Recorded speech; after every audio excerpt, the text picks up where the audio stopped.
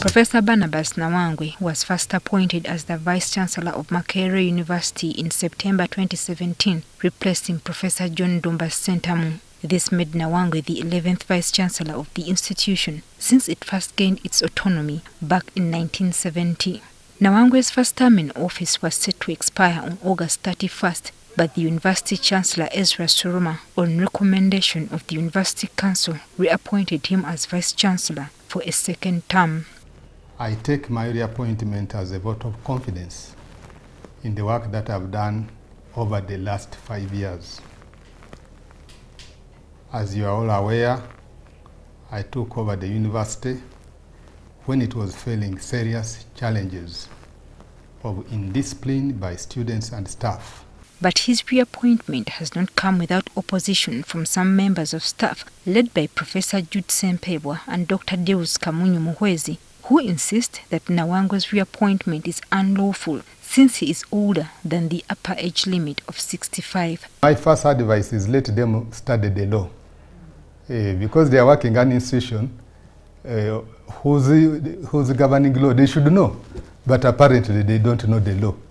And they are making mistakes and talking, with ignorance. Nawangwe, whose tenure comes as Makerere University is celebrating 100 years of existence, says he intends to focus on turning Makerere into a research-led university whose works contribute to the growth and development of the country. We want the research that is done at Makerere to translate into real products and services to transform our economy, to transform our society.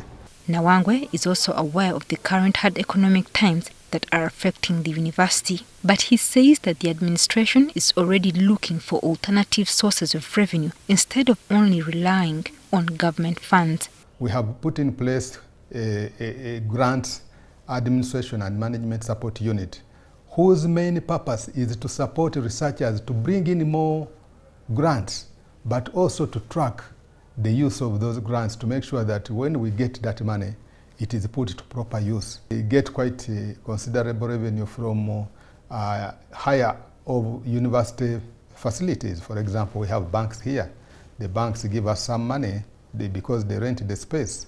We rent out university facilities for various purposes. On his desk is also the all-important task of restoring the university's iconic tower, which went up in flames in 2020. It's no secret that there has been tension between the Vice-Chancellor and the university staff. For me, my hands are open, and I'll work with all of them.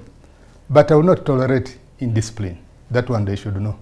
The same goes for students and their leaders, whose relationship with Professor Nawangwe has also been tense. In this interview, Nawangwe has told us of the legacy that he hopes to leave behind. The university that is a very vibrant research institution, very innovative, churning out goods and services, churning out companies that are employing people and transforming this country's economy.